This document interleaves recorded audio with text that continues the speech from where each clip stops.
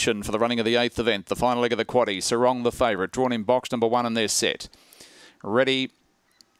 Racing, Sarong jumped quickly on the inside, so too did Vice Grip, who comes across to eyeball him early out deep on the track. Sunset Piper, then followed by Got the Sugar in behind them. West on Radar, Torza as they go towards the back, and Sarong leads. Getting on his heels was Vice Grip in second, goes back to the inside, 5 lengths behind them. Sunset Piper, then West on Radar, Got the Sugar last. Torza off the back they go. Sarong up on the inside, Vice Grip come up and go from the hip and shoulder on straightening. Vice Grip goes the lead. Sarong can't do much more, and Vice Grip race away. Nice win by 2.5. Sarong 5 lengths away. Third Got the Sugar. Torza in behind them. West on Radar, Sunset Piper, and 29.96 the time.